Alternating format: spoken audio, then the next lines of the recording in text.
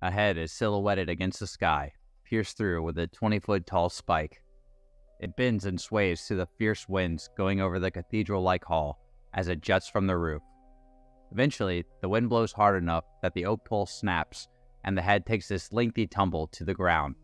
A man passing by in a guard's uniform seizes the cranium and in impulsive fashion decides to quickly take it into his possession. With the head bundled to him closely, the sentinel proceeds to make his hurried walk home, eyes darting around in fixation, and the guard eventually reaches his home and closes the door swiftly behind him. And then he holds out his prize for inspection. The teeth were missing and the nose mutilated, and the skin weathered from Mother Nature's touch. After the man had sufficiently gazed at his new trophy, he fastidiously hides it within his chimney. But that was not the end of this journey for this particular head, and today's episode is about how this noodle wound up in the midst of several different people and ended up traveling more than some of us with bodies.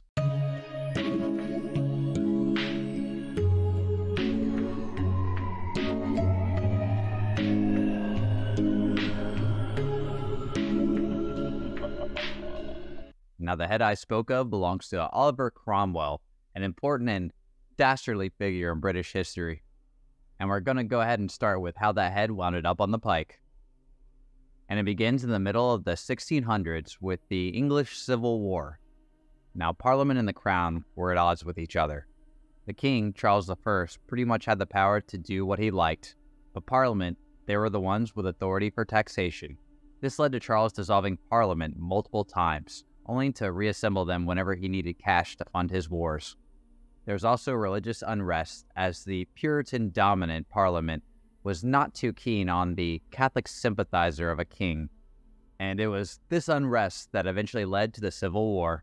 The king tried to arrest several of the parliamentary members, but they refused and took up arms against the crown, and the country then started taking sides. Thomas Fairfax led the charge against the royalist forces, with Oliver Cromwell being his second in command, and eventually King Charles was apprehended, but what to do with him led to a schism within the parliamentary forces. Now, some wanted to put Charles back in power, but with checks in place in order to limit that authority, and the others wanted him tried for treason and to be made an example. The latter won out, and Charles was soon put on trial, found guilty, and then beheaded. And this didn't sit right with Fairfax, who quickly resigned his position, leaving Oliver Cromwell to take over. And it was this time, with Cromwell in charge of the English government and the monarch dead, that some of his more infamous decisions came into play. And first, deciding to wipe out any remnants still loyal to the crown, and he wouldn't stop at England. Ireland and Scotland would also fall under the military dictatorship under the new Lord Protector through brutal war strategies. And this led to the death of around 6% of Scots and about 41% of the Irish. So yeah, a real bastard. He was also pretty unpopular in England at the time, as his Puritan values continued to constrict the nation with stringent rules. And with Cromwell banning much of their entertainment, and even Christmas, the people were having a lot of buyer's remorse. So after Cromwell died, the monarchy was reinstated and Charles II was put into power. And if you thought he was still salty about his father's death, then you guessed right. One of the first states of business involved was to pardon everyone except those directly involved in the execution of his father. And this is how Cromwell's head would end up separated from his body. Now a posthumous execution would happen for him and two others, their bodies hanging in the square for hours before being taken down for beheading. And it took 8 strokes in order to sever the head, which accounts for all the damage to the face, and his body, most likely, thrown into a pit. Cromwell's head was then skewered with a spike and then placed on the roof of Westminster Hall, and it remained on the House of Parliament until a blustery storm blew it from its perch into the awaiting gaze of a nearby guard. And, like most people do when they see a head on the ground, he said, "I gotta have it." I mean, right? And it was soon placed inside the guard's chimney, its secret hiding place for a few decades. Now, the guard kept all of this close to his chest, as the king had asked for his head back, and the guard didn't exactly want to lose his. And while the mugger was on his deathbed, it seems he had told his daughter about the head, and she soon sold it to a French collector. The collector thought it was a nice enough head in order to display in the museum, and that's where it remained until he passed. After that, it fell into the possession of someone who didn't exactly exhibit quite the same care, and a failed actor named Samuel Russell was sold the head after he had made claims that he was a distant relative of Cromwell, which those claims remain a bit dubious at best. And in that wonderful need for attention that most actors thrive on, Russell would pass the head around at drunken parties, showing it off to his guests. Now that's a conversation starter. And it was this hands-on hot potato that would lead to the irreparable damage of the head. Despite the lack of care for his distant ancestor, he refused to sell the head to a goldsmith and a clockmaker named James Cox. And this is even in the face of Russell's frugal wealth. But James 100% had to have that head, so he concocted a plan in order to lend small amounts to Russell. When the debt had gotten high enough, James came to collect.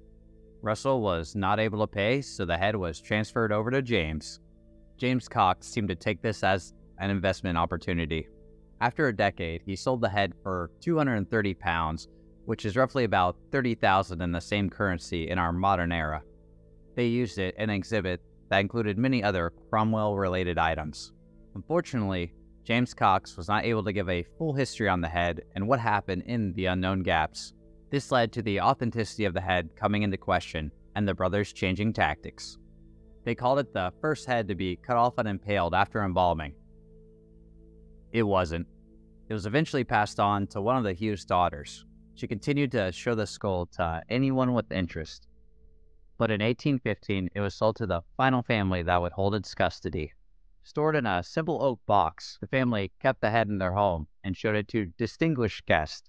Passed on from generation to generation, this morbid family heirloom would reside with the family until 1960.